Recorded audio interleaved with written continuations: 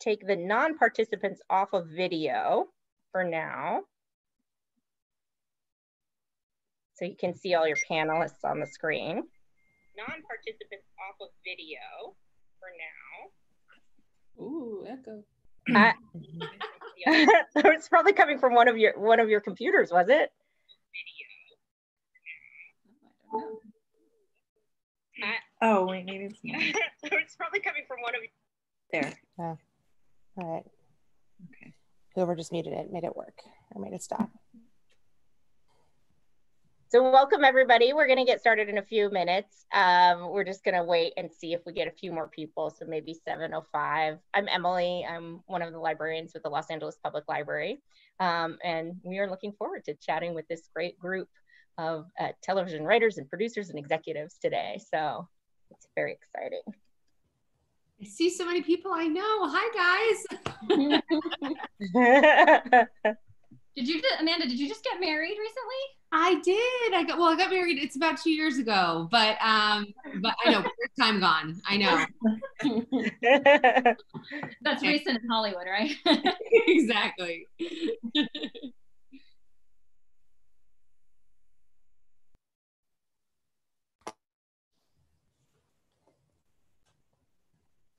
I'm also checking my email just to see if anybody's emailing, like, what's the Zoom link? Where is it? You know, so you're gonna check there. Got a couple. Only 37, but every time I have to use Zoom, I feel like I've aged like 35 years. Okay, I just got word that we're live on all channels. So I guess I'll get started. I'll continue to, let people in as they come in. If you have any trouble, then, do let me know. We're going to have everybody muted who is not one of our panelists today, and also have your cameras off for the time being. Just that way it keeps it, to the panelists on the screen, which is really nice. I'm Emily. I am normally the adult librarian at the Studio City Branch Library, and this program, Women in Television, was meant to be in the branch. Obviously, we had to reschedule, and we are so happy that everybody was able to reschedule with us today. So we have a great group of people here.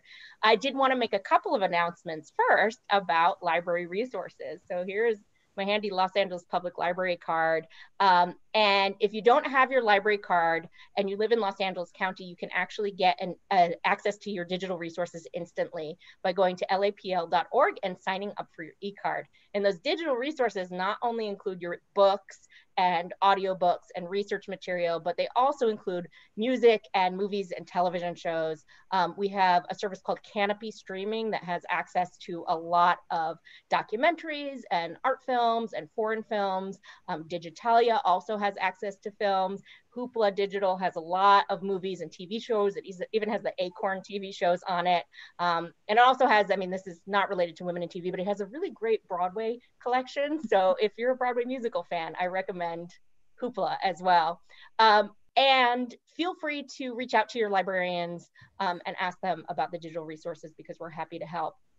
We also have a lot of events still taking place, all virtually right now. And you can see those on lapl.org on the website. I know that our branch is coordinating author interviews every Tuesday and Thursday at 4 p.m. over on Instagram Live. We're doing these short things called the Studio City Author Scoop. So if you want to join us for 15, 20 minutes, that's every Tuesday and Thursday at 3. And there are plenty of other things going on as well. So with that, I don't want to take up too much of your time because we have such a great panel today. So I wanted to turn things over to our moderator, Amanda Bowman, who is going to introduce herself and then let the panelists introduce themselves as well. And if you have any questions, you can put them in the chat. I'll also put my email address in the chat just in case something goes wrong and you get knocked off, and I will help you get back on. Thank you, everybody. Thank you so much, Emily. I'm very, very excited to be here with all of these powerful women to talk about being creative during the middle of this, pandemic.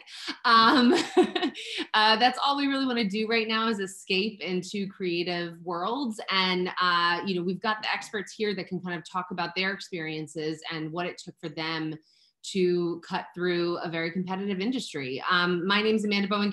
I'm a vice president at Entertainment One, which was recently purchased by Hasbro. So expect some really compelling toy TV coming at you very soon with a lot of strong women. I'm going to step aside and I'm going to let each one of the panelists introduce themselves. So why don't we start with JaNeika James and JaSheika James? Hi, everybody. I'm JaSheika, and I'm JaNeika, and we are, we were supervising producers on Empire, which was just the series finale just aired this past week, and we are currently writing on a new Netflix show. We're co-EPs on a new Netflix show. And I started off working for a woman named Yvette Lee Bowser. Started off in comedy on a TV show called Half and Half on UPN. If anybody remembers when UPN and the WB were two separate networks. And JaSheika I started off at, in my writing career, I started off as a writer's assistant on a show on ABC called Revenge. Amazing. We're going to dig into all of that. Ms. LaToya Morgan, please introduce yourself. Hi, everybody. LaToya Morgan. I was a co-executive producer on Into the Badlands, also co-EP on Turn, Washington Spies, and currently a consulting producer on The Walking Dead. Awesome. Also like to introduce Hollie Overton. Hello. I was most recently a supervising producer on the CBS All Access drama Tell Me a Story. And I worked on Shadowhunters and Cold Case previously. I also write in my spare time. I also write novels. Awesome. We're going to get into that. Gladys Rodriguez. Hi, I'm Gladys Rodriguez. Let's see, I started off my writing career on Sons of Anarchy. And then I did, what else did I do? I just recently was the co-EP on Viva, which my episode airs on Sunday. You guys should watch last season. And right now I'm actually working with JaNeika and JaSheika on the Netflix limited series. Amazing. Yeah. Next we've got Liz Sczudlo. Hello, I'm Liz. For those of you, I don't know, does everyone know what our titles mean? I'm also a co-executive producer, but all these titles mean that we're all writers.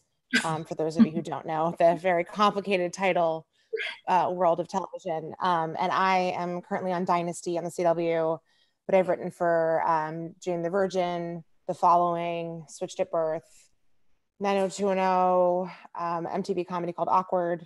And I've sold a lot of pilots that you've never seen because none of them made it to TV. Which is a very, very hard thing to do. So congrats to that. Next is Tessa Lee Williams. Hi, I'm Tessa. I'm a supervising producer on the CW show Riverdale. And I'm also co-writing a pilot for HBO Max currently. And then before, other stuff that I've done, I wrote Snapchat's first scripted series. So we made that a show, which was super fun. And we developed that into a pilot for Netflix last year, which was really cool. Awesome. Thank you so much, you guys. I'm going to start with a hard and probing question. I would love for you guys to describe the lightning bolt moment that really resonated with you and why you really wanted to show accurate and equal representation on television. It could be when you were younger. It could be while you were kind of dabbling in the industry and really defined your career in a certain manner. So JaNeika and JaSheika, why don't we start with you? Yeah, it's interesting. I think we kind of have two. I can talk about the younger one, and you can talk about the one later with Erica. So, okay, so when we were, I think we were 13 years old when the TV show Living Single was on Fox. And if you guys have never heard of Living Single, go to Hulu, I believe. You can really check it out. Some amazing, incredible television about women. And it was just one of our favorite shows growing up. And I remember being in 8th or 9th grade, and coming across a magazine. It was an Essence magazine article, and we had always loved TV. Like, we were military brats. We lived in Germany for 4 years, and our grandparents would send us like VHS tapes of, you know, American shows, and we would just sit in front of the TV all day. And my mom thought something was wrong with us because we wouldn't go play outside with other kids. But we were, you know, just obsessed with television. And growing up and watching Living Single, it was something that we just, you know, wanted to watch every Thursday night. And there were, you know, 4 different Black women, and they just, you know, they were just very, just different types of women. You know, we had, you know, Queen Latifah, you know, who played, you know, the entrepreneur Khadijah. We had Erica Alexander, who played, you know, the lawyer Max, you know, and we had Kim Fields, who, you know, was Regine, you know, bougie, and, you know, all about, you know, her men and her hair and things like that. And then, you know, Kim Coles, who played, you know, Sinclair. And it was cool to see a range of African-American women in TV, and not just, you know, just different types of women, just in terms of how they represented themselves, but also women who looked different, who didn't look like, you know, like just the typical skinny, you know, woman that you see, you know, presented in television or in any medium, essentially. And I remember coming across the Essence magazine article and reading about the woman who created Living Single. And it was so, you know, impressive and incredible, I think, for us to see that it was a Black woman who at 27 years old had created her own TV show. And I think that was like the lightning bolt moment for me and Sheika, because we always knew that we were obsessed with TV, but we did not know that, oh, you could be behind the scenes. You could actually create a show. You could be responsible for, you know, these characters. You could be responsible for what's coming out of these people's mouths. Like, oh, that's like so cool. Oh, and it's a woman, and for us in particular, it's a Black woman. It was like, wow, like this is something that we can actually do. So I think reading about Yvette in that Essence magazine article was the thing that that was the little bit of the light switch. It took us a while to actually get to actually pursuing this as a career, but that was the first seed, I think, that was planted for us. The second moment that she referenced was when we, and she probably will not remember this, we met Erica Alexander. Yeah. And it was Kim Cole's birthday party. Yep. Mm-hmm. Random how that happened. Mm-hmm. But we met her, and I remember she asked us, she's like, oh, what do you guys do? I'm like, oh, I work, you know, at the studio, but you know, we're aspiring writers. And she said, hurry up, ladies, because we're waiting on you. Mm-hmm. And that was very like, it was one of those moments where I was just like, oh, okay, all right, okay. All right. Yeah. I think as, you know, as writers, I think, you know, and for, you know, for us, we'd always been trying to, you know, we're like, we can write anything. But it was talking to her as an African-American actress.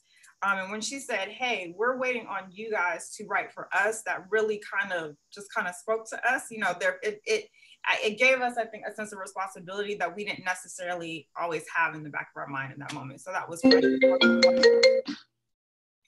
That's incredible, and that's really special. Yeah. Thanks for sharing that, guys. LaToya, you're up. Wow, yeah, I didn't have a cool like interaction with Erica Alexander, who is amazing, and Yvette, who's phenomenal trailblazer. And definitely, if you have not seen Living Single, please get to Hulu because it is so good. For me, it was more rage. Because when I was a kid, the thing that I really loved was science fiction. So part of my childhood was just growing up watching, they used to run the Twilight Zone marathon during 4th of July. And so for me, like one of my favorite memories as a kid is just, you know, having barbecue and then watching that marathon and being really afraid of like Talking Tina the doll, and just loving Rod Serling and his stories, and then seeing the credits and really looking up that stuff and noticing, first of all, there's no women and there's definitely not any Black women. And so those were the influences. Like if you see behind me, the poster that's on my wall is the X-Files. And again, no women in the writer's room, and definitely no people of color. And so, well, there's one, James Wong, but I think that was what drove me, is really being drawn to these stories that were sort of fantastical and science fiction and genre driven, and not seeing any representation, and me just being really stubborn, being like, I know I could write those types of stories. I want to be at that table. and really fighting to do that. That's awesome. That's incredible. Hollie, you're up next. You've got an interesting spark, I'm assuming, from the transition from books to television. Well, I actually started writing books after I was writing TV, and it was sort of a response to, I think like it was a response to like an agent actually telling me that my work was too narrow because it was about women. My TV agent, who is thankfully not my TV agent anymore, and I just, but like when I was younger, I grew up in Texas, and obviously it's very enmeshed in the patriarchy, and I think like you never even kind of realize like how much your thoughts are sort of defined by like where you grow up and how, and I was raised by a really strong single mother, but I still just sort of like, and I never at the time when I grew up in Texas was like, I'm gonna be a TV writer. Like I didn't have like, oh, this is what I wanna do. I wanted to be an actor. And then I ended up in New York, and then I came out here to act. And when I got into writing, it was almost like just like survival was like my thing of like getting the next job, getting on the show. And then I started getting on shows where we had all these incredibly talented women, but none of them were in charge and none of them were making decisions. And you can have 10 women on staff, but if there's one man deciding and he doesn't think that like the 10 women in the staff are valid, their viewpoint is valid, like they're not going to listen. And so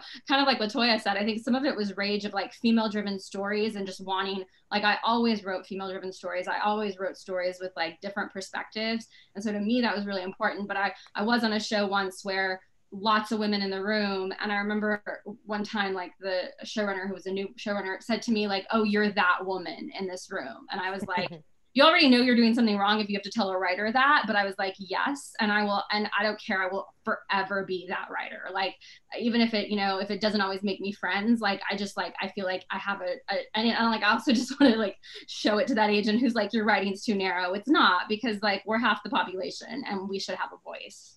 Yeah. Amen. I love that. Gladys Rodriguez, would love to hear yours.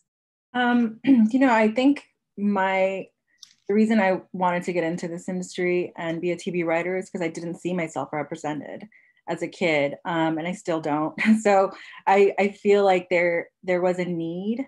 I didn't realize that back then. I was like a total TV nerd. I used to love like 90210 and Melrose Place, and I was like, I want to do that, and I think it wasn't until I actually saw myself represented in movies more. I was watching Real Women Have Curves. It's like an independent film, and I mean, I totally saw myself in this like chunky Latina, and sorry America for everybody, that's who it was, and I was like, dude, like I really want to do this. Like I want to write features so that girls like me could see themselves.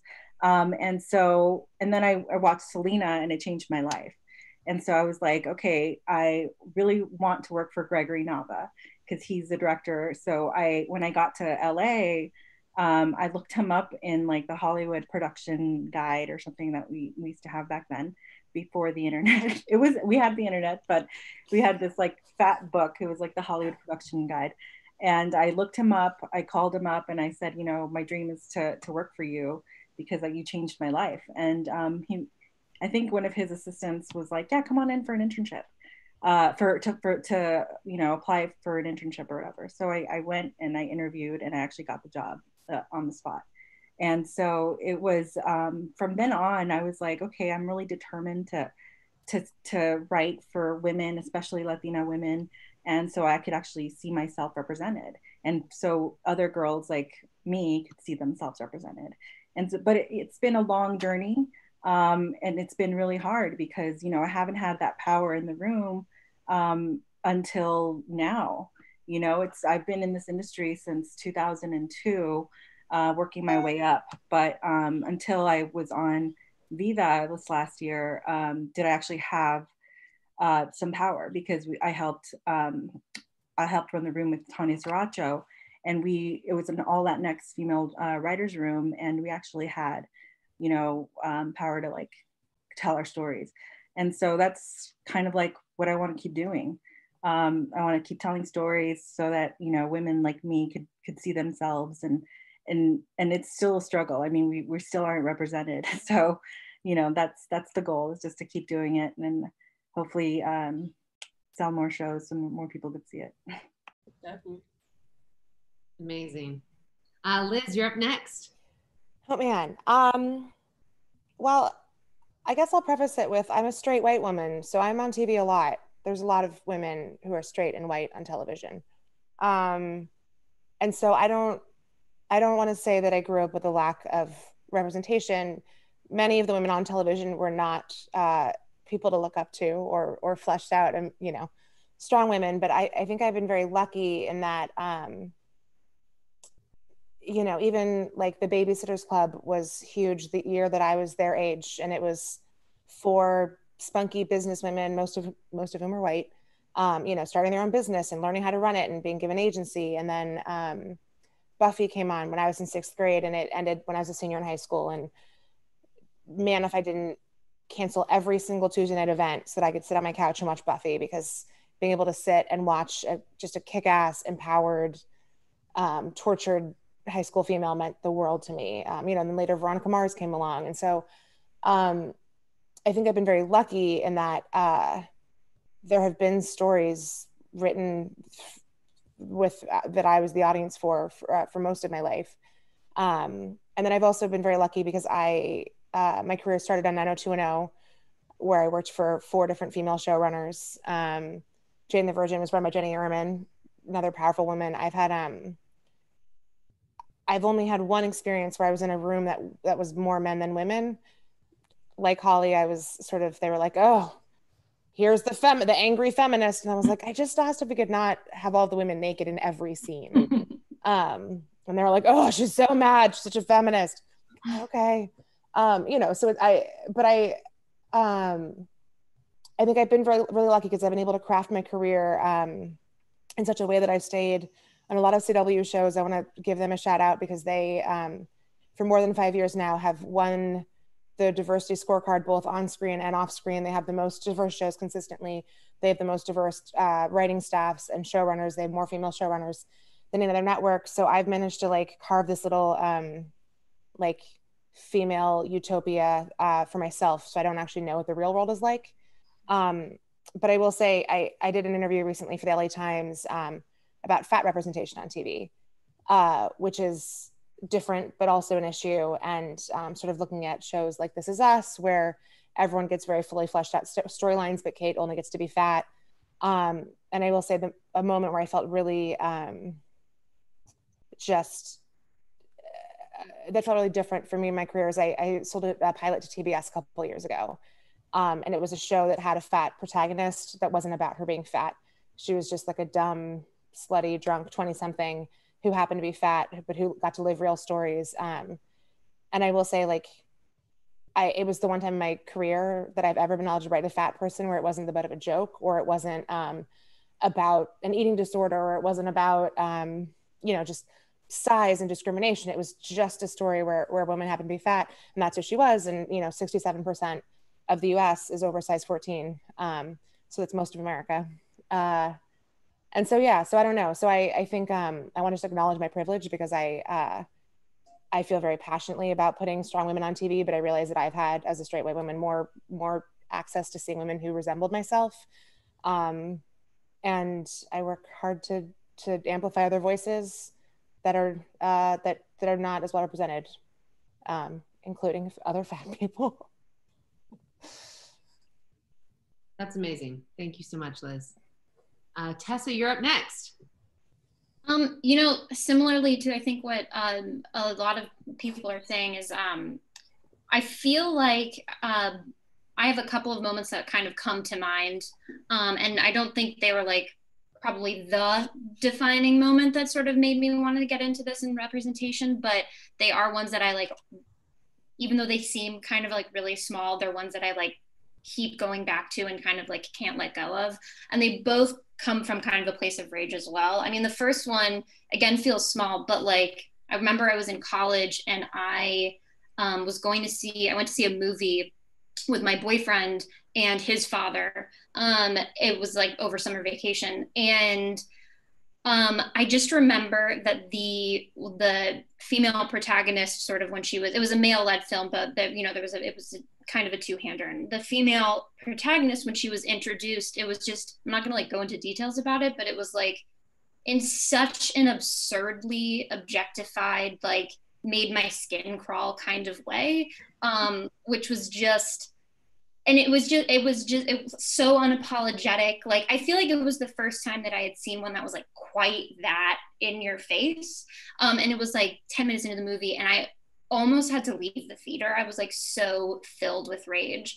And I didn't, because I was like meeting my boyfriend's dad for the first time and was like trying to make a good impression. But I sat there just like digging my nails into my hands. And I remember afterwards, like I couldn't focus on the movie at all. Like I hated everything about it from that point forward. And I remember going out in the parking lot and they just loved it. They loved the movie. They like couldn't understand kind of like why I was so upset. And it was just this moment of like, this is insane. This is insane. And the fact that like, you don't even know what I'm talking about, makes me just as angry kind of. And so that was a moment that's, it's like constantly sort of rattling around in my brain when I think about women characters in TV and film and media.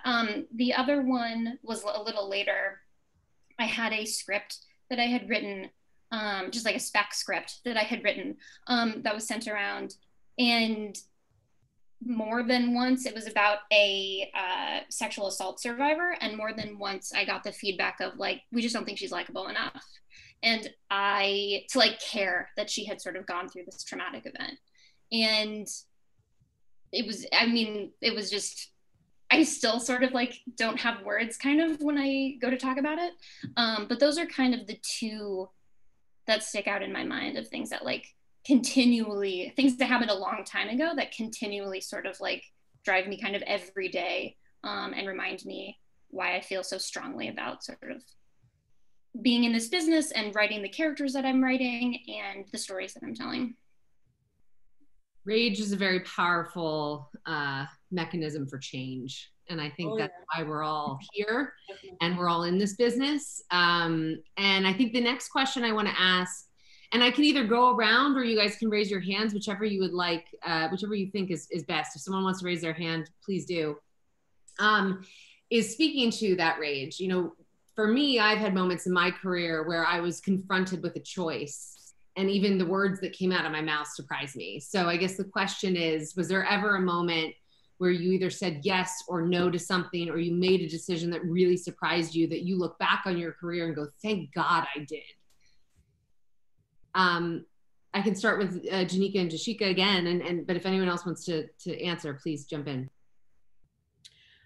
What are you talking about, at the beginning of our careers or? Really anywhere. I mean, for me, it was an opportunity working at ABC Family, and I had to take a chance. And there was a Pretty Little Liars was a script. It was not picked up to pilot. I was given, I didn't get the promotion, but they gave me a choice. They were like, you can either work on this show, or you can either, you can pick any show that you want to be the third executive on. And we had a lot of shows in production, and I said, I'm going to pick Pretty Little Liars because my gut said that, like everything you're speaking to, you know, we're showing LGBT representation. There's a big concept, so we can just explore all these fabulous characters. So that's where the question kind of comes from. Even if you're young, if you were in a room and someone said something that you had to say no to, I'll answer that. I actually left a show that I was on because I really felt like my voice wasn't heard, and like the representation that we were doing, and I just didn't feel good about being there. And I was walking away from a lot of money, and it was walking away from like, you know, job stability if I, you know, wanted to go back.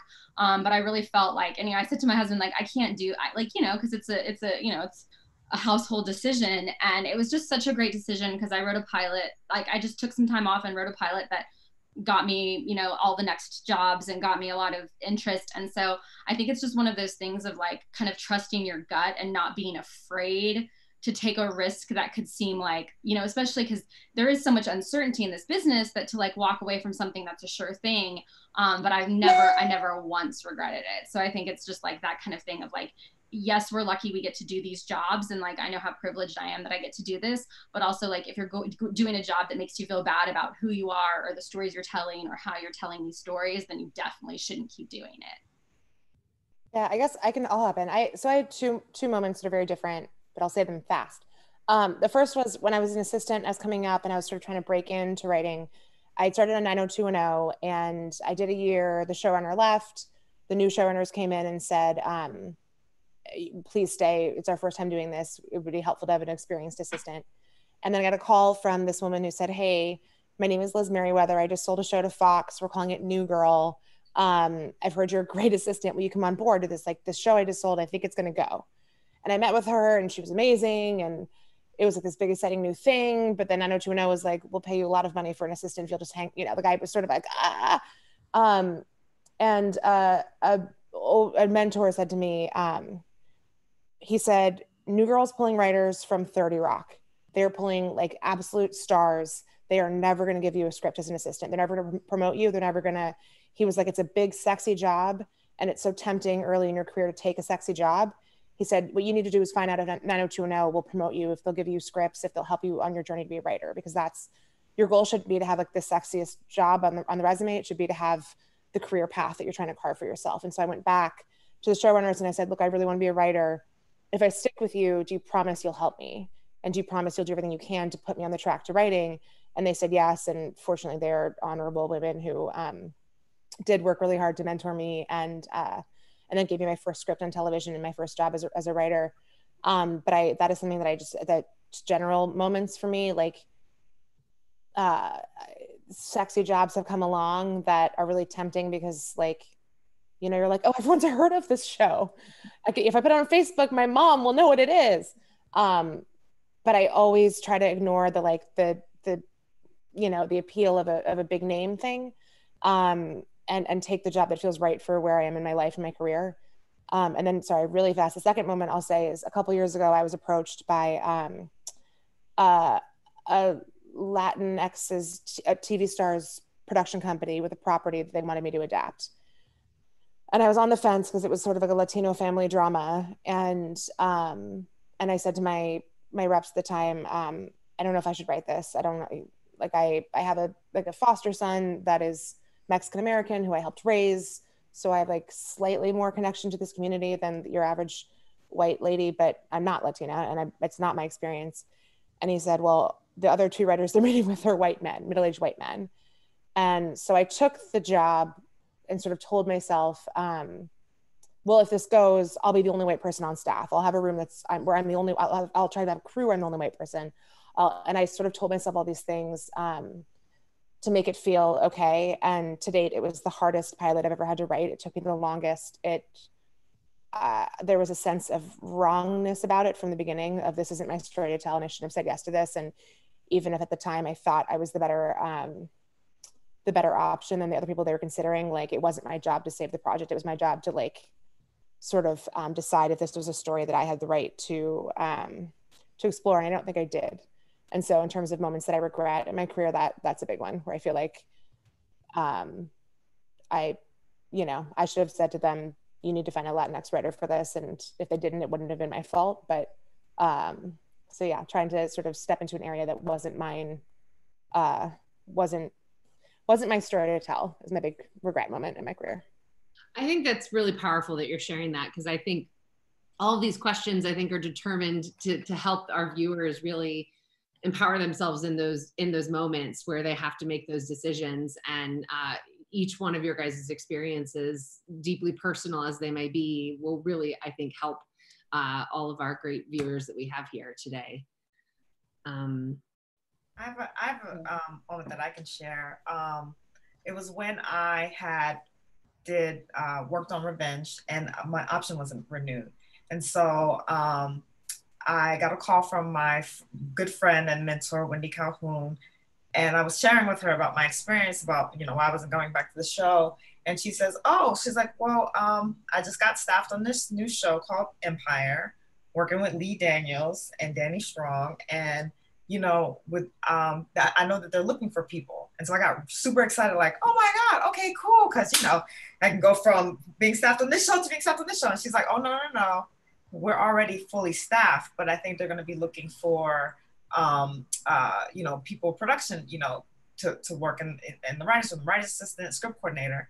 And I remember, you know, having a moment, because I think, you know, my ego and pride had gotten in the way. I was just like, oh, this is going to be so embarrassing if I tell my friends that, you know, I was just staffed on this, you know, huge show, and now I'm taking a step back to go work on, you know, this series, but I'm not a writer. How embarrassing.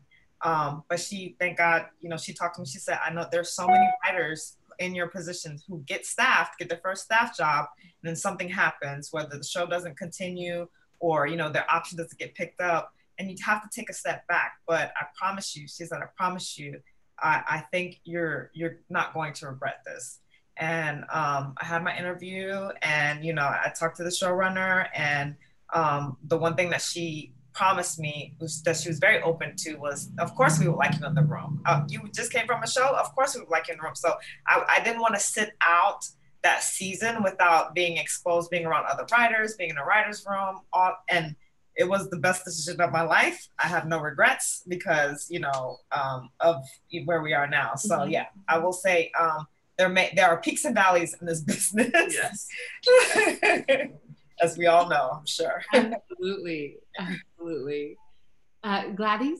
Oh yeah, so mine was like a little bit like Liz's first experience, where I was on a show and I had been a script coordinator for a really long time on the show.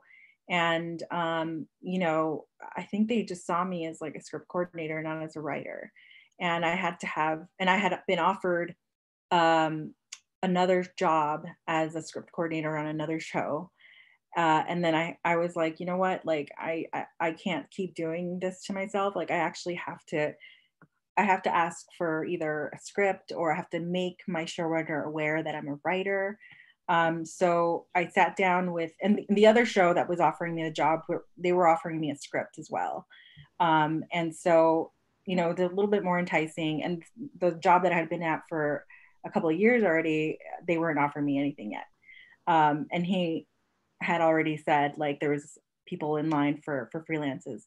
But I sat down with him and I had to take that chance and say, like, hey, like, I really want to write, you know, like that's my goal. It's like, I want to write, and I would love to, you know, get an opportunity to write for this show and get a freelance or whatever. And I have this other job offer, but I really love this show and I want to stay.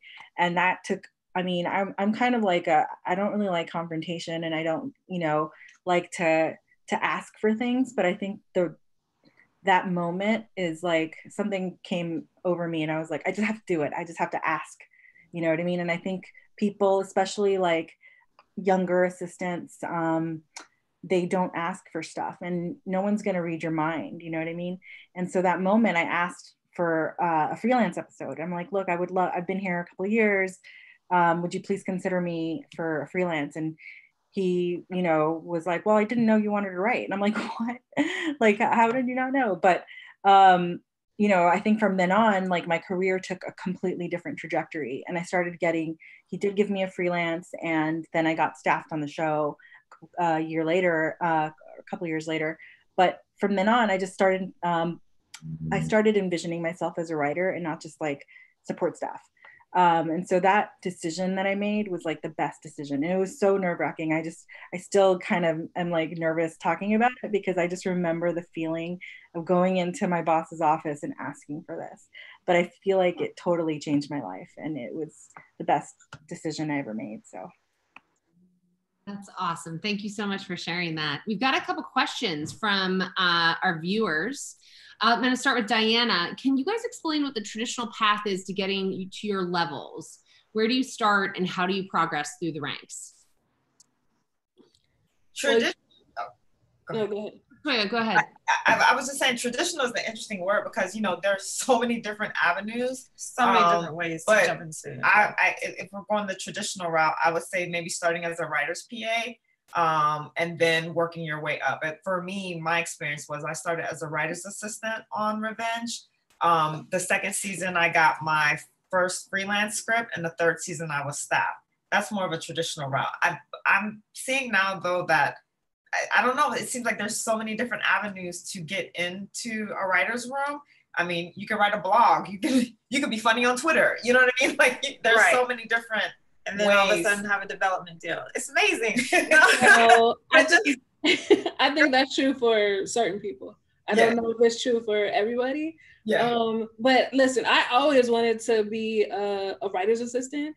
And that job was like a unicorn. Like I could never find it. I just was like, I don't know where they exist, but please come fly to me, but it never did. And so I went the route of workshops. So I got into the Warner Brothers Writers Workshop, one of the fellowships. There's a ton. Disney has one. I think Fox used to have one. CBS has one. So that was the route. And then from there, you get to be a staff writer, which is the most junior level writer on staff. And then you move up. There's oh my God, so many different titles. Yeah. But with each title, there's like lower level, you go to a mid-level position, and then upper level, which is from supervising producer on. And all that means is more work. So but also more money. More money, but more work. So if you're an upper level writer, you're more involved with the longevity of the series. So after all the other writers have rolled off and are, going off to other shows, you're there with the showrunner and helping them finish the job. And just to set that out, for those of you who don't know what a writer's assistant is, it's not actually, you're not like a personal assistant to a writer. It's sort of like being a court reporter. So we all work in a writer's room. So we sit around a table, there's 6 to 10 people probably, and we just talk it out. Like I don't bring my phone in the room. I don't bring my computer in the room. I sit there for 9 hours a day and I'm like, hey, what if we do this? What if we do that? And we just like talk nonstop. And then there's a writer's assistant who sits at the table if you're in a nice room, or like in some far away corner if you're in a less nice room. And they just basically court report. They write down every single thing that every single person says, and it's their job. So like when I was a writer's assistant under Kevin Williamson, who was very prolific, I would have like 35 pages of notes at the end of the day, and the writers would go home, and it would take me 3 to 4 more hours to go through the 35 pages of notes and organize them into a structure. And the goal is sort of to make a living document that anyone could read to remind themselves of what we did in the room that day, or if they were out of the room, if they were on set, if they were in casting, whatever, they could read the notes from the night before and see what we went over. So that's, LaToya was talking about how that's like a very coveted position. And it's sort of because it felt like going to grad school. I mean, I haven't been to grad school, but that's what I imagine grad school felt like. It just, every single day you get sort of hammered into you what story is and the rhythms of story and the structure. And then very often there's some Writers Guild incentives. Our union is always trying to make space for new voices. And one of the things they do is what you've heard people say, freelance episodes. So there's a penalty for shows that don't hand out 2 freelance episodes a year. And the show has to pay the Writers Guild if they keep all their scripts in-house. So most shows will give out 1 or 2 scripts to people who aren't technically on staff.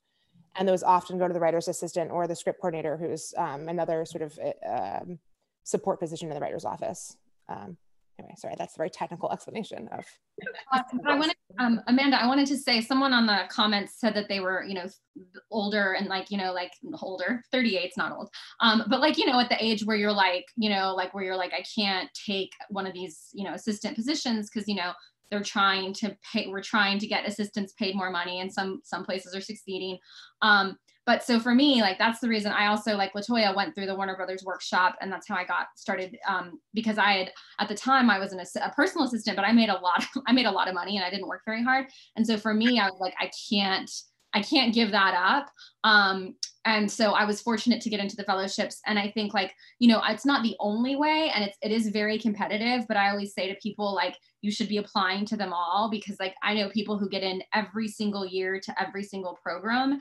And I know people who've entered for 3 or 4 years in a row and finally get in and get staffed. And so it's definitely, it's not an easy way, but also getting the writer's assistant or getting the, writer's PA jobs aren't easy either.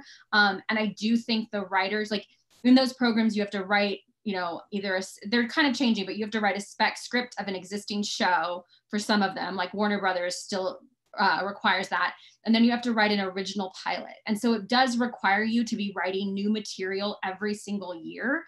And the writers that I've known, and I work with a lot of lower level writers or aspiring writers, those writers who have like been entering the workshops and like writing new spec scripts and writing new pilots, their work is so good. And I feel like when they do get these opportunities and they do get staffed, I've seen them really succeed because they have been writing so much.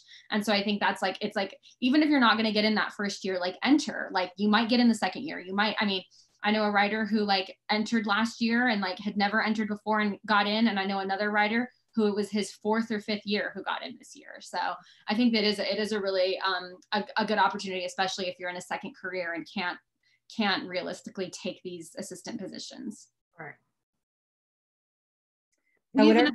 Sorry. Go ahead. I just wanted to add real quick. Whatever you've been said is real. Like that's, I started off also as a, it was like the first year of the NBC Writers on the Verge program. And that really helped me get an agent. And also like the Blacklist is also a good resource for people to like send your scripts in and have them read by professionals. That's a website, right? Yes, it's a website. And, you know, also just, I think Twitter is becoming like a way to network with working writers and to get your stuff read. Was it LaToya that did you do that hashtag? Yeah. Can you tell us? I started this hashtag called hashtag WGA Staffing Boost.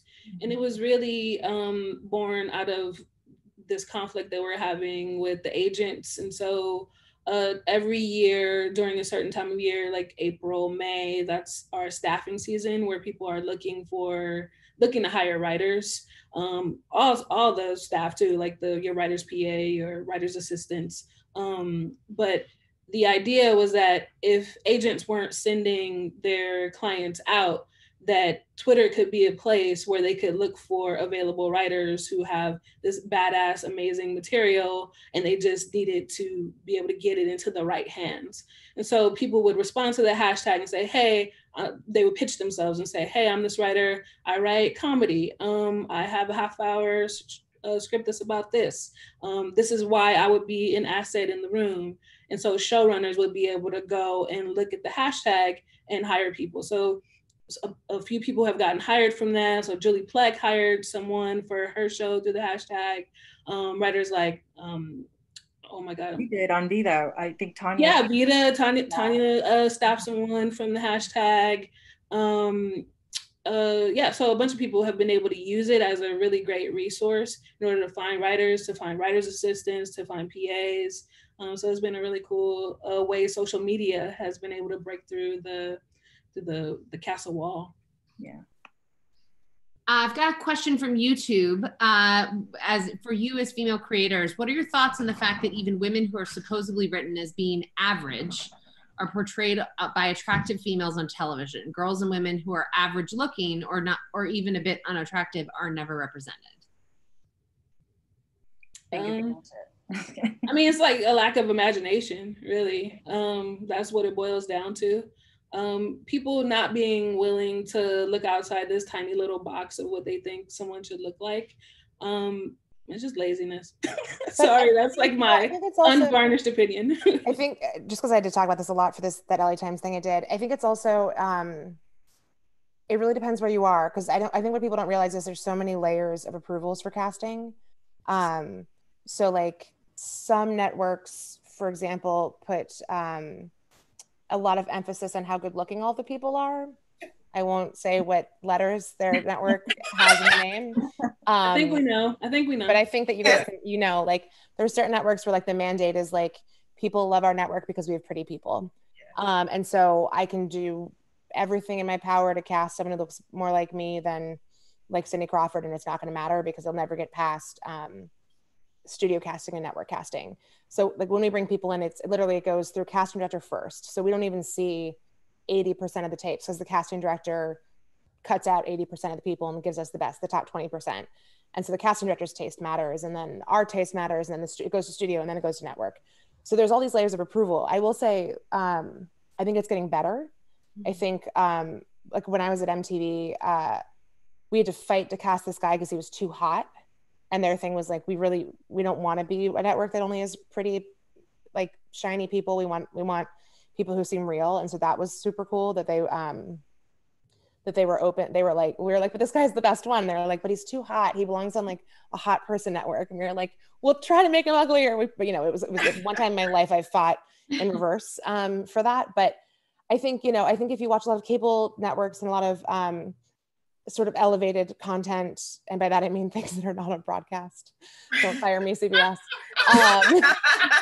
You know, I think it's getting better personally, but I think it's it can be hard because you're trying to fight for so many things in your casting as a writer. You're trying to fight for racial diversity. I personally, I have a very close family member who's disabled, so I just fought to have a physically disabled actor in one of my episodes. I was on Switched at Birth, where we had half our cast was hard of hearing or deaf.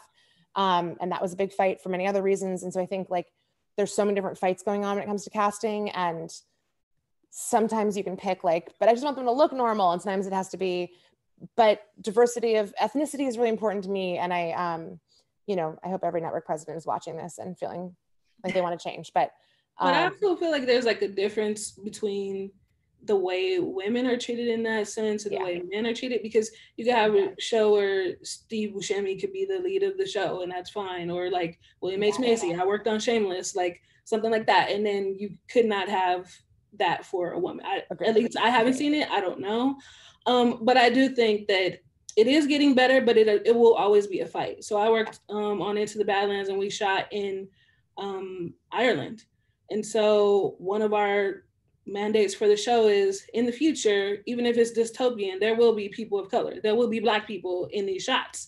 And so that was a big challenge because we're shooting internationally and we had to fly people in from London and from the States, but it came from the showrunner, it came from us advocating, saying, this is what we want, this is what we need to see, and it's always going to be a fight. They're never going to just do the right thing just because. So if you want to be in this business, just know that that's part of it. And those fights will be small, some of them will be big, some of them you might lose, but you're gonna have to fight.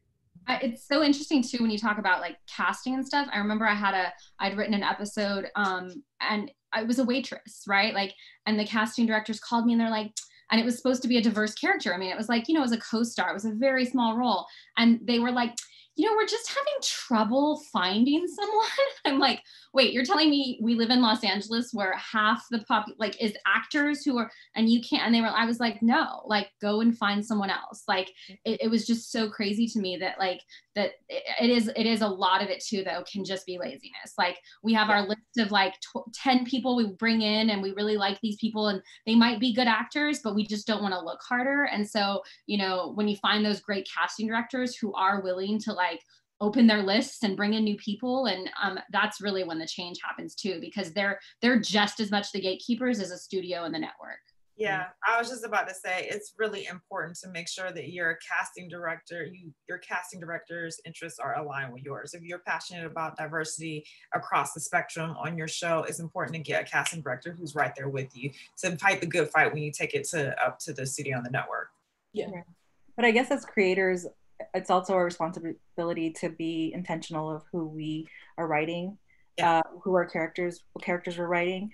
Like for instance, right now I'm writing a pilot and it's about a woman who looks kind of like me, you know, and it's just like, I don't want like the tradition, like when this goes to, you know, the network or whatever, I don't want it to look like, you know, like a Salma Hayek or something, you know, I'm just like, I want her to look real. And I think it starts from us, you know, and I think we do have to fight the fight when it gets to that point, but I think it starts here. So we just have to be intentional of like, I want this person to look as real as possible, or like Liz said, she had a fat character in her show or whatever. So that's, you know, we just have to be like intentional when we're writing these characters. Yeah. Absolutely. You know, one of the things that I've been hearing is hard during this crazy time, either if you're a writer's PA or a writer's assistant, and there's a virtual writer's room, like, first of all, how do you stand out in this type of scenario, or even when you're in a room on a show? Like, how do you balance the level of appropriateness and also speaking out so your voice and your intention is heard? I feel like I keep talking, but I'm sorry. I stand out because I talk too much. But I will say, I think it's a really different question depending on who you are. And like, I think depending on your age and race and gender, it's standing out is a little easier or a little tougher. And I will say, like, I think sometimes in rooms you have to pick, if you can find a really great ally, like, on my current show, there's like a straight white guy in the room who is such a good ally. And there's some things that they come from him, they get heard better. I mean, my Dynasty is amazing. This is not, nothing ever happens in the show. It's a great inclusive room, but, you know, and I think, so sometimes it's like I was on a show where the showrunner wanted to do, a big arc about a Black community, and we had all white writers in the room. And the showrunner's solution was, I'll find a Black person, then it'll be okay. And then a Black writer was hired, and that person felt like if they spoke up all of the time about representation or things that were offensive or problematic, that she became the angry Black woman. And she felt really, really torn in our room of like, I need to speak up because some of the things that are being said are like hateful, but I also, the more I do, the less of a voice I have, because people are like, oh God, she's speaking up again. And I said, like, text me, I will be the annoying voice. And then when you speak up, it'll still have power because it's not every single minute. I don't care. I'll be the annoying one. Like, I'm happy to be like, you know, because I, quite frankly, have a little more power as a privileged white person. And so like, I've also found that with men where I say like, hey, this is super sexist. Our boss is not going to hear it from me. But if I say it to you, can you say it as a man and he'll listen to you? And those allies are really important. So I don't know. I don't really have a conclusion to this except for it's great if you have a voice. And I try to be really cognizant if I can be the voice for someone else, or if I don't have a voice, of finding an ally who's more palatable to the network or the showrunner or whatever the problem may be, to sort of help elevate my voice or amplify my voice, because it is really hard. As women, you know, and just as not straight white men, I think it can just be really, really difficult to, things that we say don't always get taken in the same context. And so you have to play this dance of like, I'm a good hang, I'm like a cool girl that likes whiskey, but I'm also a feminist, sorry, you know. It's a fine, no, sorry, I was gonna say, it's a fine line that you have to walk, especially if you are the only Black writer in the room. I've encountered this many times because I write genre shows, I'm usually the only woman and usually the only Black person. And so there are just times when you just have to pick the battle, and you get better at it the more experience you get. But there's just times where I'm like, hey, we only have one Black lead on the show. Maybe let's not kill them. Maybe let's not murder them, you know? And so these are the conversations that you have to have, and you just have to be comfortable with everyone looking at you like, oh my God, again, you're bringing this up. But yes, I'm going to bring it up every single time until you listen, or you don't. And then you see what happens when you don't, you know? So you just have to make a decision that there's gonna be things that you're gonna fight for no matter what. I also think like, if you like, and this goes to like how you can be useful or important in the writer's room, especially when you're starting out, because there's some people who are as like vocal and verbal, whether they're a staff writer or co-EP. And then there's some people, like, it took me a long time in a room to find my voice, because I was so used to like waiting till I was asked to, for people to ask me to speak. And like, I was like, so I think if you're like that, and it's going to take you a little bit of time to get comfortable, especially when it's a new job, then like, be that person who has a special skill. Are you the person that's like super great at research, and you're going to come into the writer's room every day and you're going to know so much more than everybody else about that like random thing your showrunner mentioned the day before?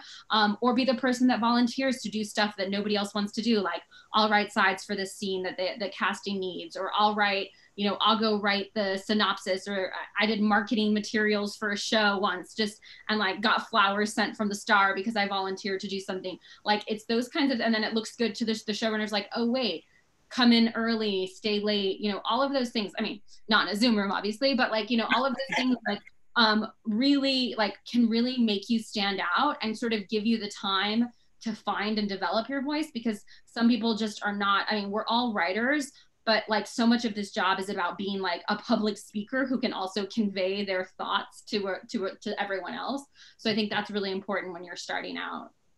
Yeah, I will also say, like, off of that too, like, from my own personal experience, like, as a human, I am someone who gets like very quiet and very shy in big groups. And so like, and like being in a writer's room, you're in a big group all the time. And so like, for me, it was like that coupled with also like real imposter syndrome, like in a major way, made me like very self-conscious. And so like, for me, I feel like similar to what Hollie's saying is like, it really is about like, for me, I had to just like kind of in some ways fake it till you make it a little bit in terms of confidence, and just like acting like you belong there, even if you don't believe it.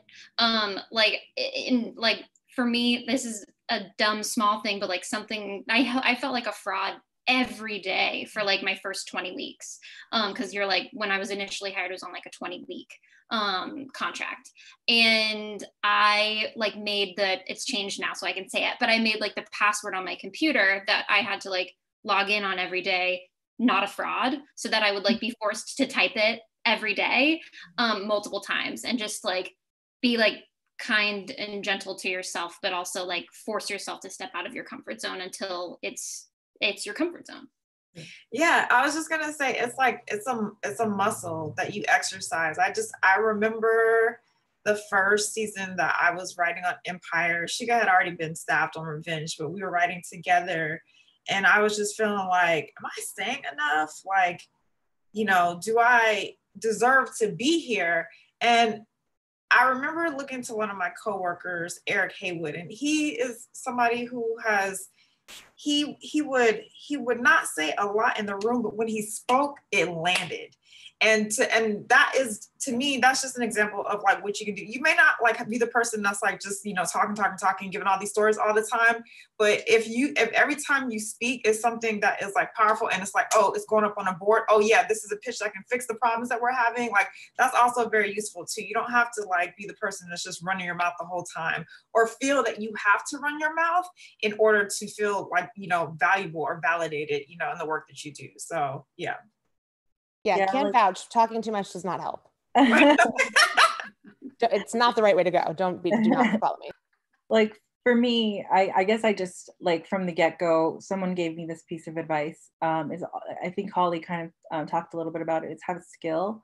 And like for me, I feel like research was my thing. Like I learned everything for every show that I've been on. Like I would like delve into that subject matter like a crazy person, and I would be all about it. This would be not my life, but it would, you know, consume me. And I think the showrunners really valued that in the room. They would always ask me like, oh, so you know a lot about this, like, and I sometimes didn't. I was like new to this, you know, like I also worked on Dynasty and I didn't know about rich white people, but I faked it till I made it. But it, you know, it's I think that's one thing, is like find a skill that you can bring to the room.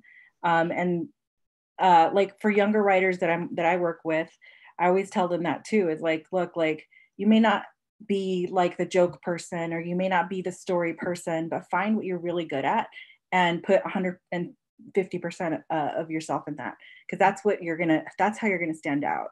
Is like, if someone's really good at story and they're like a staff writer or whatever, like just be that person, be the person that can fix holes, you know what I mean? And come prepared. I think someone that is there like a little early and like is prepared, has read the notes, like that is a way to stand out, is if you're just a really like, you have really good work ethic. Because I mean, a lot of people are just busy. A lot of us writers have like kids like me and we have like a lot of shit going on.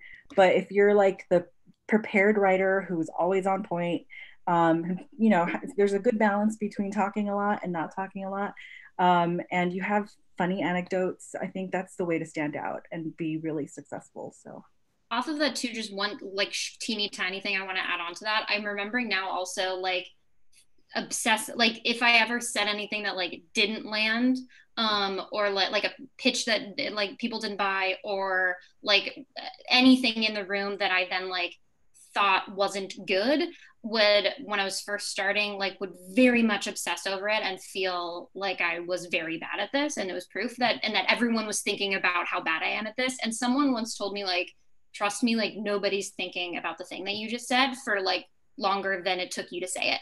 So like, nobody's thinking about it. Everyone has a million other things going on, like let it go and move on. And I think that's an important thing to remember too. Absolutely. Tina is asking all of us to describe what the writer's room looks like right now. Every writer's room I've been in looks different. So like on Viva, the second season, we had couches. We did not have a writer's room table. We just sat in couches, and it was like a very casual family type atmosphere. But then on like other shows, there's like a writer's room. There's a bunch of like toys in the middle of the table and like junk food and markers. There's whiteboards all around the room. But yeah, it just depends on each writer's room. I think it's different. I was gonna say they all look like this. This is what they look like right now. Yeah, it's a lot of Brady Bunch boxes in the writer's room right now. So Zoom is a whole different animal. It's not that different. It's just a little harder to gauge when you're pitching an idea, or you can't really sense if people are like feeling it. It's like, hey man, did that joke land, or is that story point, you know, doing what it needs to do to push the story forward? So it's hard, but it's better than not being able to be in a room right now. Right. Yeah, our boss just we start back in 2 weeks, and he said basically like, I doubt we can go 9 hours a day. Like we're going to see what happens, but it's a lot more tiring being it is. It truly is very tiring. Yeah. So I think we'll probably do, my guess is we'll do like 2 hours in the morning, have a very long lunch break where we all think about things, 2 hours in the afternoon, and then have homework, as opposed to normally you just like power through, you often eat lunch at the table and just keep going. And then when you leave, you get to stop thinking about it. I think now, at least for Dynasty, my guess is that we'll probably be in Zoom much less time than we would normally be in the room, but have a lot more homework to do outside of Zoom. Yeah. Right. Kristen Clifford just asked a question that I think is helpful to everyone on the call. She said, I'm currently working on a film project with a production company, but my main focus is TV.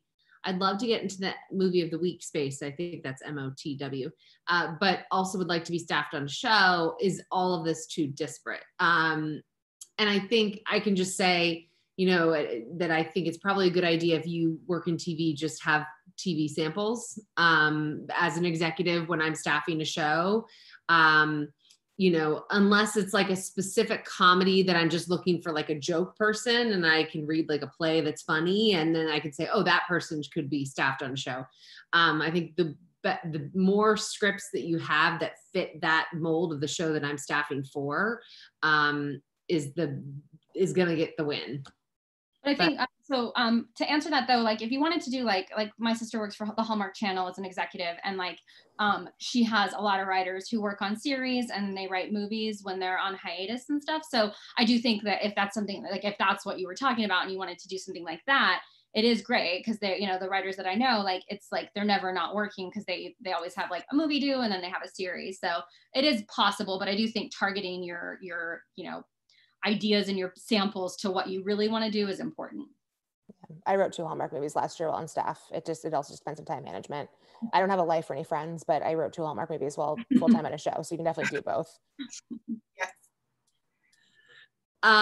Bree Seamster asks, what advice do you have for writers that are going on generals, do's and don'ts, talking points, and Zoom etiquette? Wear pants. My advice always, if you're having any type of meeting, is to be yourself. And just, if you're like a super nerdy geek out person like I am, just geek out, you know. If you're, you know, don't be quiet, you know. You know, just try to go with the flow of the conversation is also a thing that I like to tell people. You know, because sometimes you're so anxious to get your points in. You're like, oh my God, I have to tell them why I'm so perfect for this show, that you don't let the conversation breathe, that you won't go off on a little tangent to talk about, you know, someone in their sourdough baking or whatever, you know. You got to be able to go with the flow of the conversation, veer it back to where you want to go. And it's a skill you get better at the more that you do. But honestly, the biggest thing you can do is be enthusiastic, be yourself, know who you're talking to, you know, have done your research on who they are, and just be excited to be there. Absolutely.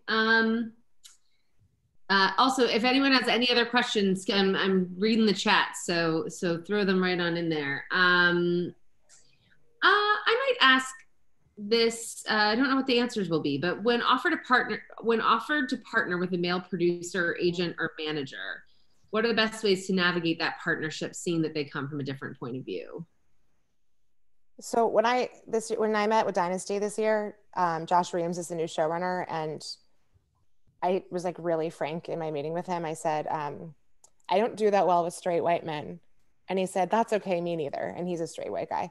But I just like established up front, like, this is sort of my vibe. I'm like an angry woman.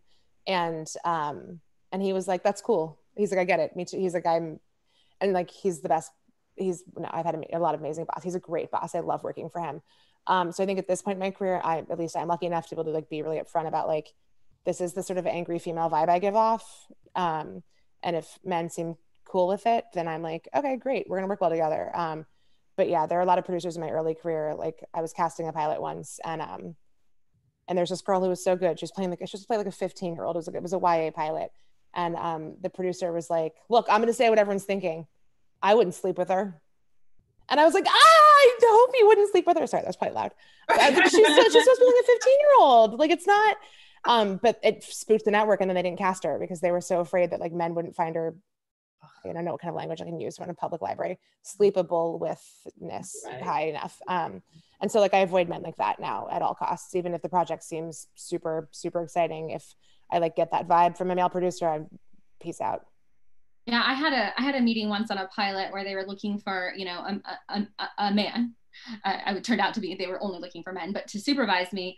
And I remember having this meeting, and they like I had the meeting, and then they like fired all the executives, and my pilot died. But I remember like having this meeting, and I called my husband from the car, and I was like, if that guy supervises me, I don't want my own show, because I was like, he'll steal it from me. I can already tell from that. But also just like nothing that he said made me think he cared at all about my vision and like what I wanted to do. I wasn't even sure he'd read the script, but he made it very clear how lucky I was that he had taken the meeting. And so I think, you know, that's just really frustrating. But on the other hand, like I've had one female showrunner I've ever worked for, and I've never had a female mentor or a female like ally upper level, like that's kind of like shepherded me. It's always been men who have like, you know, hired me and you know, supported me and written recommendations for me. I've had women actually say no when I've asked them to write me recommendations. So I think now that I'm like moving into upper level, like I've found I have more female allies because we've all kind of grown up together. But I think like when I was starting, like it was all just like, thank God these guys gave me a shot, because like a lot of the women just weren't. I have a lot of good questions just came in. So Tara said, speaking of generals, how much are you ladies thinking about scripts you have or want to develop and bringing those up in meetings versus just getting to know the executive and speaking about who you are? You should always do that. You should have like a couple of, you know, pocket pitches of, you know, just a log line or something that you're thinking about, because there's always going to come a point in the meeting where they say, so what are you working on? And so, you know, you want to have an answer. And so even if it's not something that you completely have finished or that you're still working on, it's a work in progress, you know, just bring it up. If it's something that you think would be a good fit for that company, I definitely would. I've done the thing where I'm like, I pitch like all of the pocket pitches and you like know that none of them. And then you're like, but I've also been working, like thinking about like, and like even like a more general thing. And they're like, oh, tell us more.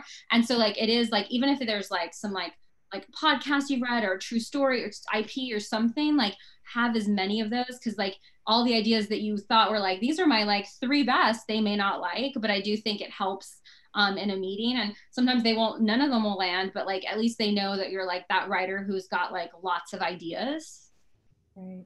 Yeah, for me, like when I do generals, like, yeah, you do start talking about like who you are, where you came from, all that stuff. And then you have them tell you about the company and then see what pitches of yours make sense to pitch. I've actually almost sold one that this was a while back, but it was just one like idea that I had just thought of, like not even, it hadn't been fully fleshed out.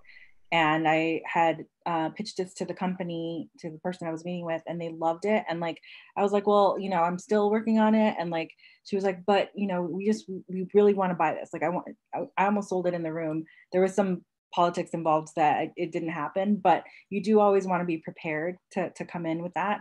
Don't overdo it, but I think, you know, just whatever makes sense for the meeting, whoever you're meeting with. If you have a project that you think they might like, then by all means, you should definitely do it. Great. I have another one. When you're by Ariel, when you're staffed, how are you spending your evenings and mornings in preparation for going back into the room? For us, Ariel, we're literally writing all day. That's how we're preparing. No, how we really need to be preparing is going back to sleep at a decent time. No, but I think that like one of the things that I was telling Sheika is really kind of prioritizing balance, because I think because of the weird time that we're in, you either shut down completely creatively, or you don't have any distinction between this is my time and this is work time, which is also not really good. You know what I mean? So I think for us, it really is just kind of trying to balance out our days, you know, putting a few hours into the things that we're working on currently, but then also making time to exercise, getting up in the morning, you know, to read, pray, Bible study, whatever you do that's going to kind of ground you to be able to get some work done and let some type of creative flow happen in the midst of a pandemic. That's what we just kind of do, just prioritizing balance and also prioritizing self-care. You know, I think somebody mentioned earlier how it is important to kind of have grace and compassion towards yourself. Realizing that like the first thing that you write is not going to be like perfection, like just, hey, ready to go. You know what I mean? Like just kind of taking time and just kind of having some grace and compassion, you know, with, you know, the writing, and just know that, you know, writing is rewriting, you know, and the reality is we are, everybody in the world right now is kind of experiencing some sort of trauma because this is a weird, different time, right? You know, so just for us as creatives is, you know, we're very sensitive. I think it's even more difficult to kind of do the thing that we love to do. So, yeah. And I think in a more, just in a non-pandemic sense, what Hollie was saying earlier, sort of, so there's all these different levels, right? And every year you bump up a level in the writing staff. And I think depending on what level you are, you might prepare differently at night when you leave work. Like if you're a staff writer who probably won't have as many opportunities to speak in the room because it's your first year. You know, my first boss told me, as a staff writer, it's not your job to question anything, it's your job to support. And so if I say, let's kill off Kevin Bacon, you know that's the worst idea in the world because he's the star of the show. We're never going to kill off Kevin Bacon. Not your job to say that. It's your job to say, great, murder, accident, you know, suicide, rope, candlestick, knife. You know, and staff writer, you should be supporting those pitches. And so when I was a staff writer and sort of starting out, I would spend more time sort of at night thinking how to solve the problems that come up in the day that we hadn't quite worked out. So I could come in the mornings with some solutions to things. Or if I felt like I had a day where I hadn't pitched anything great, I would say, like, I'd be like, okay, when we move on tomorrow, I want to have 3 ideas for character arcs that we could do in this episode for the B story, or, you know, but now as an upper level writer who's often running the room, I tend to give like 100% at work and then go home and hang out with my dog and my husband and not think as much about it, fortunately.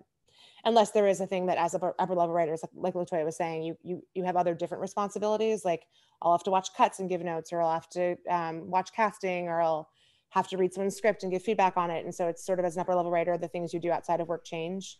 But I think if the question is about when you're starting off, what can you do outside of work? I think it's people are always grateful for solutions when you're stuck on a problem in the room, and they're always grateful for fresh ideas. If you just, because there'll be lulls in the room and then someone will be like, hey, I was thinking of this last night. Is this a cool thing we could do on the show? And people always love that because it brings new energy and it brings sort of new life.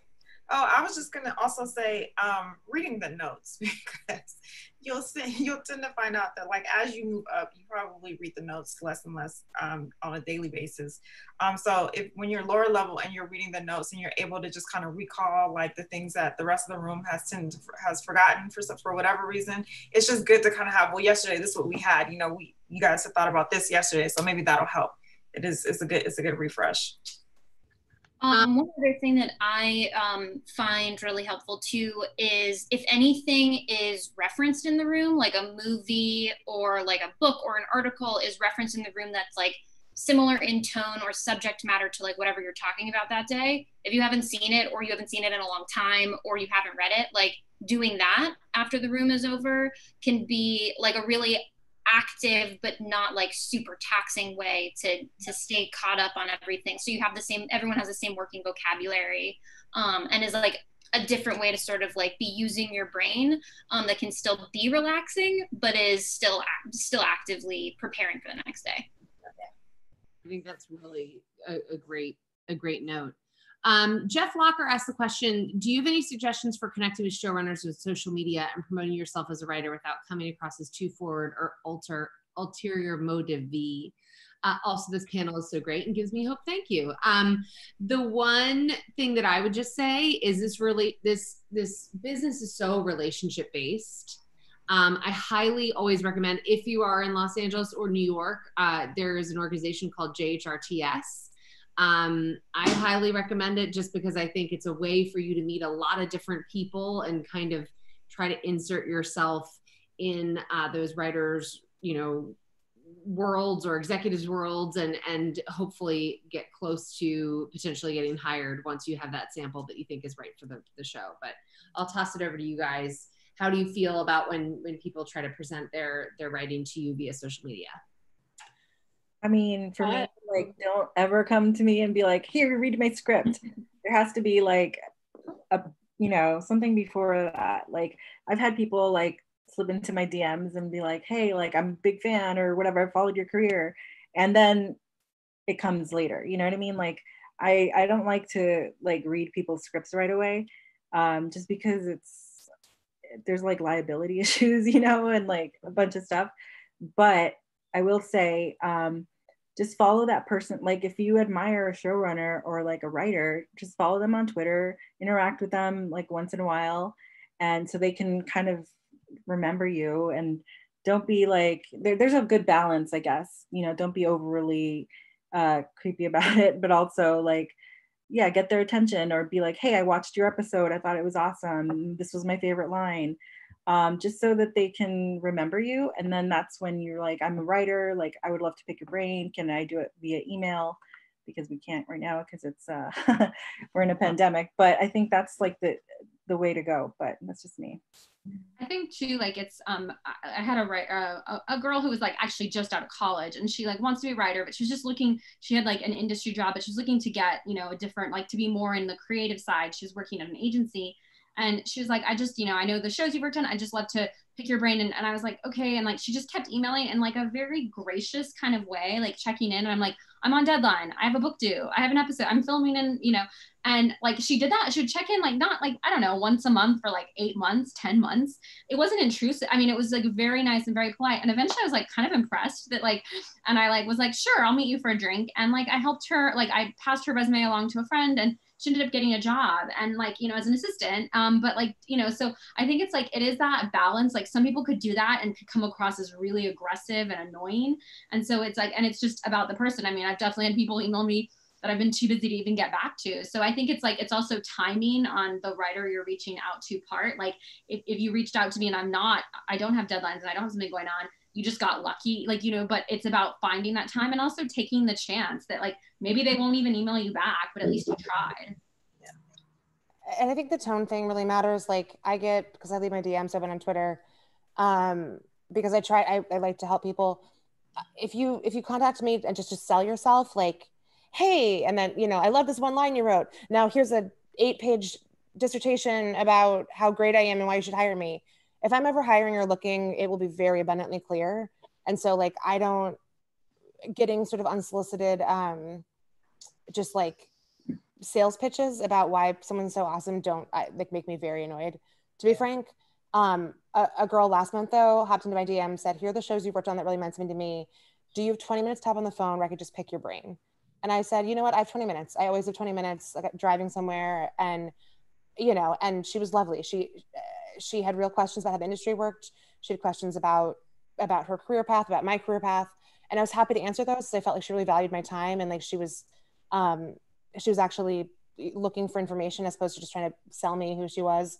And I think that people can always feel that if you don't really care about, if you're just trying to reach out to them because you think they can give you a job, like I don't think writers or showrunners respond that well to that. But you know, most of us, I didn't know anyone in Hollywood. I'm from Maryland, you know, and so I would have killed to have 20 minutes on the phone with like a Buffy writer when I was starting out. And so I'm always happy to give that if I feel like it's genuinely helping someone. Yeah. So I think exactly. respectful in the way that you're asking and doing it because you want to learn more and develop your skills is the way to go.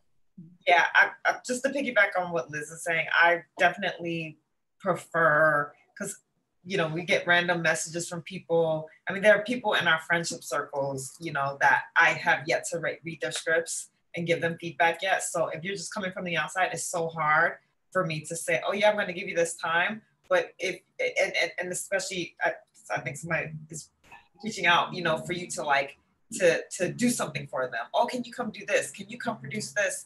And I'm more likely to be able to give you 15, 20 minutes over the phone to guide you and give you some sort of example of what my experience was, as opposed to, you know, saying that, oh yes, I can do this for you. And then I'm not able to because I'm too busy, or, you know, working on a show or, you know, doing whatever else life, you know, brings into the equation. And I'm gonna, there are two more questions I'm gonna merge into one. So you can kind of pick which ones that you wanna answer. And this is gonna be the final question of a really fun panel, guys. Thank you so much. So Raina Hardy asked, what's the one thing you wish you'd known to do after your first big round of generals, which I think is very smart. And then Kasimobi asked, what advice or creative hustle suggestions or hard truths do you have to share? So pick and choose and maybe just answer one of those. I think the thing that I always try to say to people about being a TV writer is if you're a really amazing writer and you don't play that nice with others in the sandbox, go write movies. People who are really, really amazingly talented writers who don't care that much about the social aspect of it or the community aspect of writing do really well writing features. And I think what people don't get about TV is that it's, we are literally trapped in a room for like 10 hours straight with the same 6 people. You know, your phone, you know, your computer. And so if somebody is like not a great hang, it can ruin the whole season. It can like in a normal office, you can walk away and go to your cubicle for a minute and like get a break, but in a TV room, you can't. And so when I'm reading to staff, I always, if they're gonna be an amazing script, but if I have a meeting with a person and I don't seem like they're gonna be a team player in the writer's room who I want to spend 8 hours a day with no access to the outside world, I don't care if it's the best script I've ever read, I'm not going to hire them. So I think just the piece of advice a lot of people don't have is they'll come into meetings, they'll be like, I've won these 10 competitions and I have a master's from USC and here's all the proof that I'm the best writer you've ever read. I'm like, I can rewrite your script if it's not great. I can't rewrite your personality if it's not great.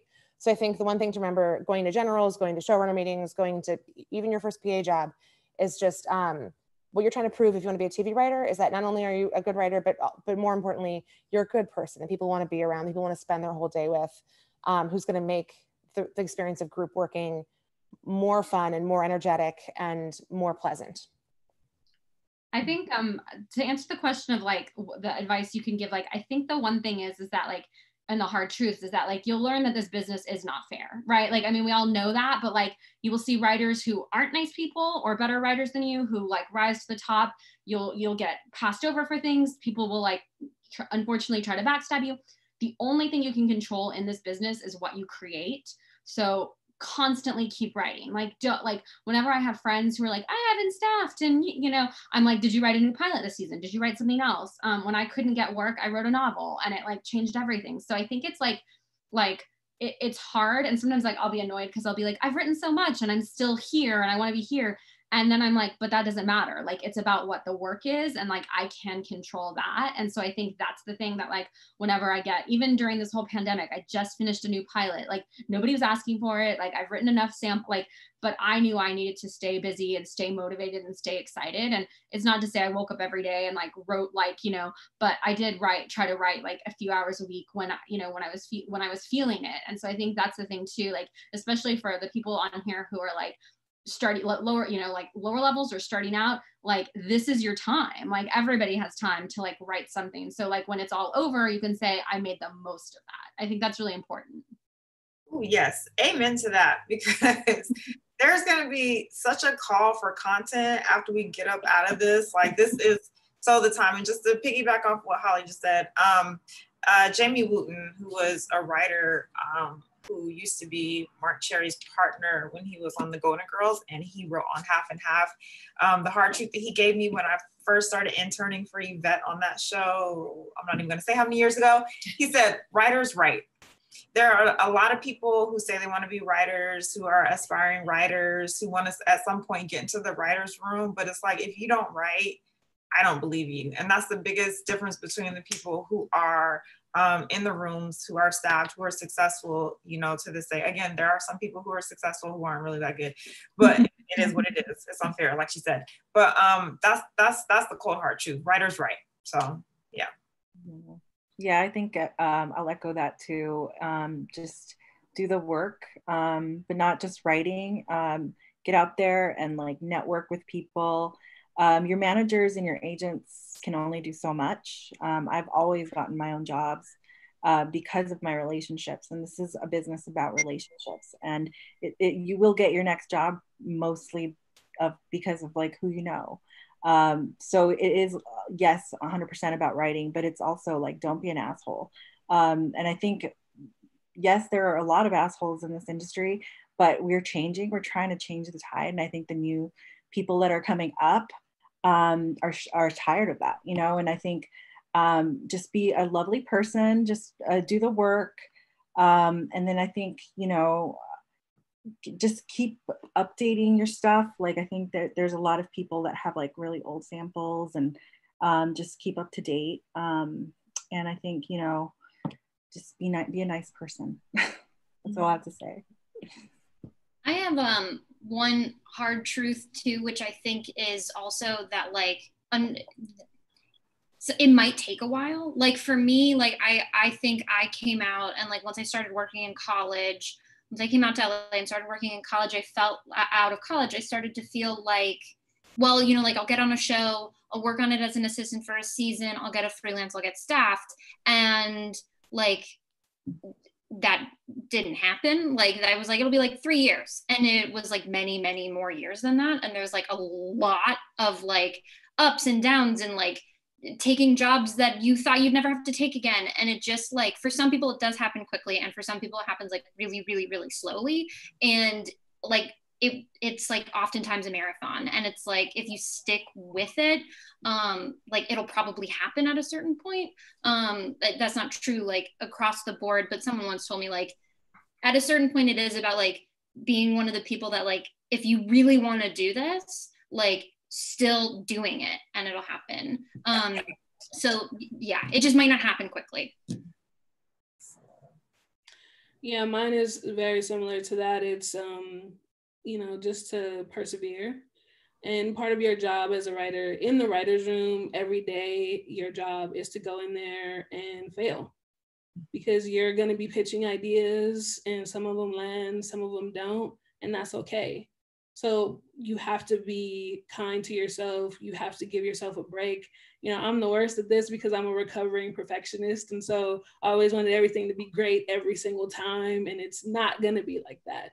And there were times when I was trying to finally get that first break, and I was, you know, applying to all these fellowships, and I was always a finalist, but I never was able to break through. And you just get down on yourself so much, but you always have to find that reservoir within yourself. And if you can't find it within yourself, find it within your circle of friends who are able to help build you back up so that you can get in there and fight some more. This has been really powerful. And I think the thing I would just want to end it with is we all should go out and really support our public library and play with all of the digital opportunities that we have to connect, because there's a real opportunity for us to disappear into beautiful content. And I am leaving very inspired and grateful for the time by all of you fabulous writers, and to Emily for putting this together. Thank you so much for having us, Emily. Thank you so much for being here. I just thought I'd pop back on to say thank you to everyone. I hope that eventually I'll be able to have you back in the library and give you thank you chocolates for doing this like I like to do. And some of you can join us when that happens. And then to just throw another pitch in, go out and get your library card. As I posted in the chat, all of Hollie's books are available on Overdrive with your library card.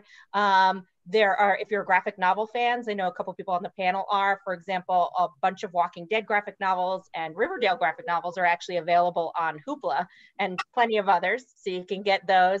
And then the other thing I forgot to mention is actually the classes that are available with your library card. So you have access to things like Universal Class and lynda.com, so you can do things like learning how to edit, or taking, leadership courses or time management courses, or, working on your confidence with those courses. So that can be a really great resource, and even creative writing classes as well. So I hope you take advantage of that, and let us know if you have any questions or need any help. And thank you all again for coming, and we will see you, next time. Bye, everyone. Bye. Thank you. Bye.